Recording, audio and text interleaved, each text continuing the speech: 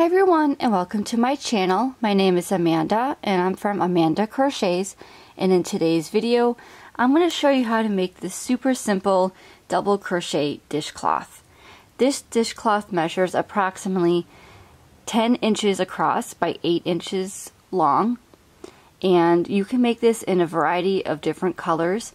This dishcloth only uses a few basic stitches, so you can definitely work this up very quickly. And with the cotton yarn, depending on the cotton that you use, you can get multiple dishcloths from one skein of yarn. So this is a great project for super beginners to practice their crocheting skills. And you can also use this to make dishcloths for your friends and family.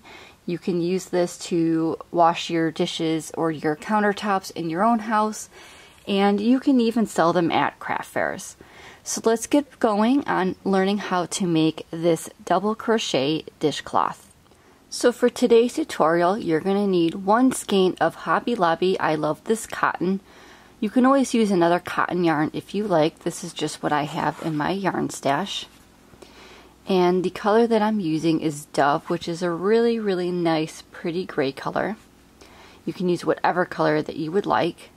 And this is a 3.5 ounce skein, or 100 grams, 180 yards, or 165 meters, and this is 100% cotton.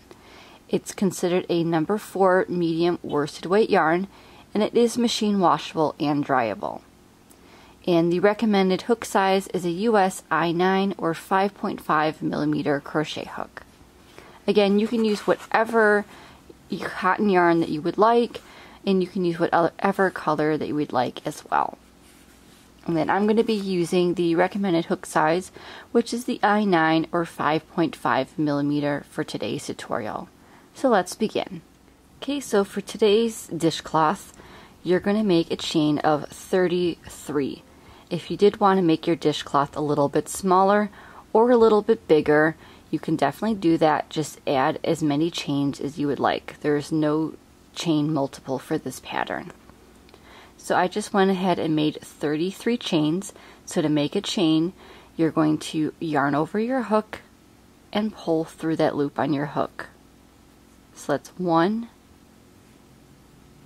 2, 3, 4, 5, 6. Continue until you have a total of 33 chains or your desired width. Okay, so after you have your chain, we can go ahead and begin row 1. For row 1, you're going to make 1 double crochet into the second chain from your hook. So that loop on your hook does not count. You're going to count 2 chains, 1 and 2. And in that second chain, you're going to make a double crochet. So yarn over your hook, insert your hook into that second chain,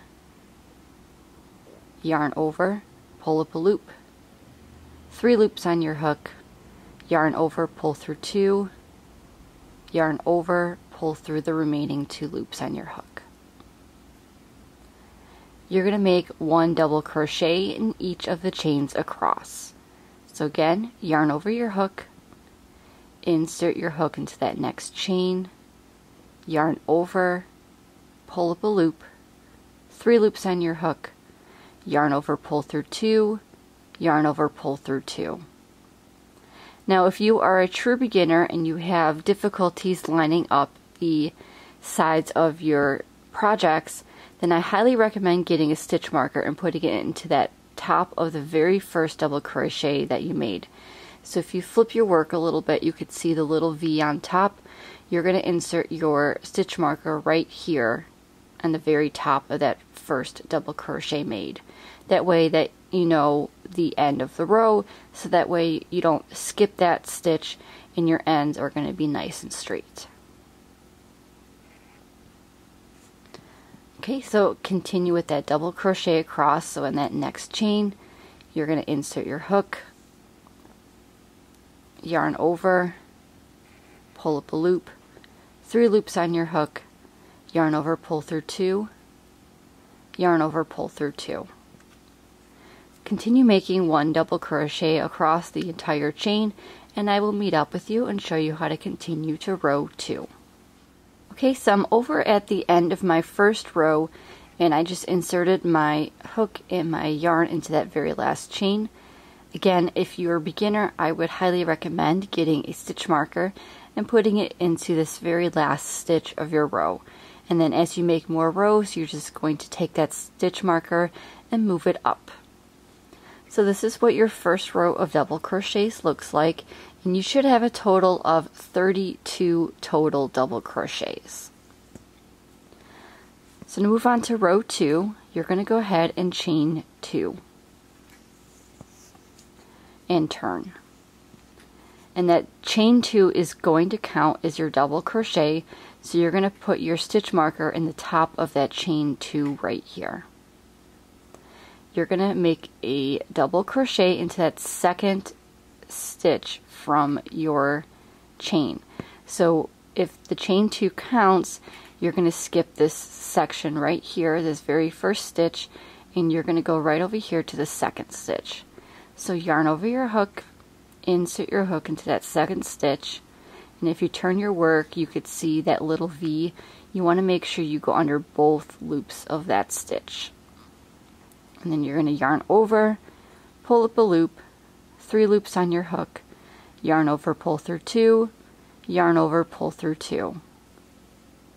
And then you're going to repeat this all the way across, making 1 double crochet in each of the stitches across.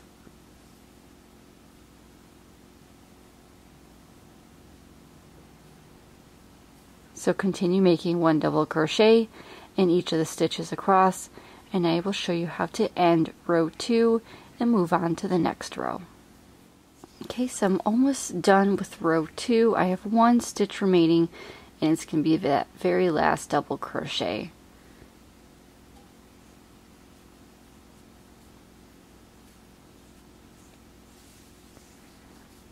Okay, so for this pattern, you're going to go ahead and repeat row 2 for a total of 15 rows. So once you hit 15 rows, I'm going to meet up with you and show you how to make the border. If you do not want to make the border, you can totally skip that. This is just what I did to make it a little bit more neat and finished looking. So go ahead and finish 15 total rows of this double crochet in each stitch across, and I will meet up with you after row 15. Okay, so I'm over at the end of row 15, and here's what your dishcloth looks like so far. So for the border, I'm just going to add a simple single crochet border. So I'm going to chain 1 and turn.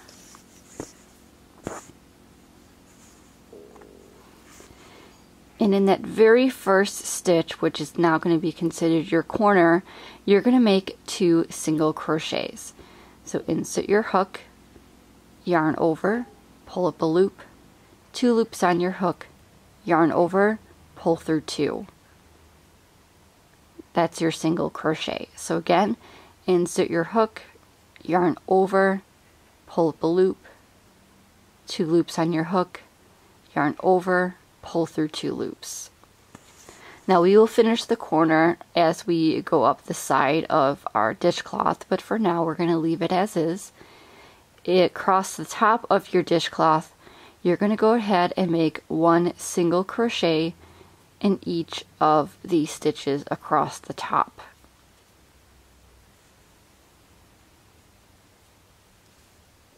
Continue making 1 single crochet across the top of your dishcloth, and I will show you how to complete your first corner. Okay, so I'm coming up to my first corner, so you have this last double crochet right here. You're going to go ahead and insert your hook and make 3 single crochets all into that last double crochet for your corner stitch. And that's just going to help round out your corner stitch a little bit better. You're going to flip your work, so now you're going to be working along the side of your dishcloth. And for your sides, I just went in the 2 chains from each row. So when you chained up 2, I'm just going to make my single crochets into the chain 2. and that just helps me to kind of pinpoint where I wanted to make the single crochets.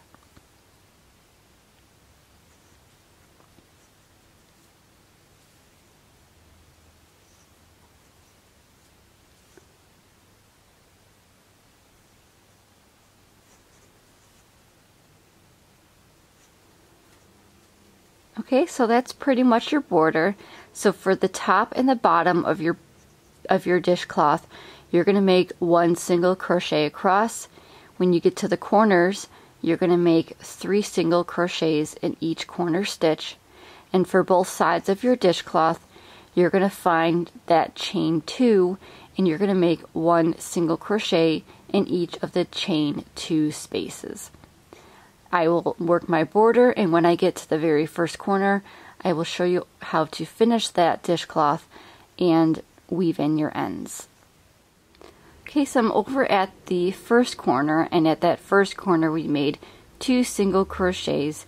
So now to finish off that corner, you're going to go ahead and insert your hook and make 1 single crochet to close out that corner. You're going to then go into that very first single crochet. You're going to yarn over and pull through that stitch and pull through that loop on your hook for a slip stitch, and that is going to close up and finish off your dishcloth. So then you're going to get your scissors, and now you're going to leave a little bit of an end so you can weave in your end, and you're just going to cut that yarn. And what I like to do is I like to yarn over my hook and pull through and then tighten so it forms that nice knot. You're then going to get your tapestry needle, and you're going to go ahead and weave in your ends. So what I like to do is just go in between my stitches to hide that tail.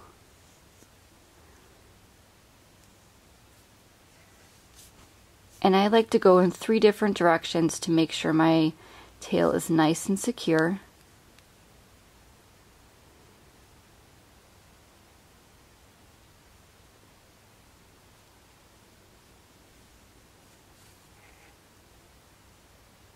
And you're going to be doing this for both of your yarn tails. So just go in and out of each stitch until you feel like your tail is secure. And then to really hide that.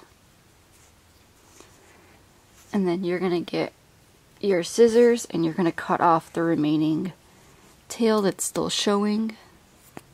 And you're going to do that for your other tail as well. So this is what your finished dishcloth looks like. Again, you can use any color that you would like. You can even make this into a striped dishcloth if you like, by just changing colors every so often. You can use a variegated yarn, so you already have that color change built into the yarn. And again, this is just a very nice and simple beginner pattern, and you can make this in any color to fit your home decor. You could use this to sell at craft fairs or to give to friends and family as gifts. So this works up super nice and quick, and it's a very easy and beginner friendly pattern. So thank you so much for joining me today on learning how to make the double crochet dishcloth. I hope you enjoyed today's tutorial. Please like, comment, and subscribe to see all future videos by me. And as always, happy crocheting! Bye!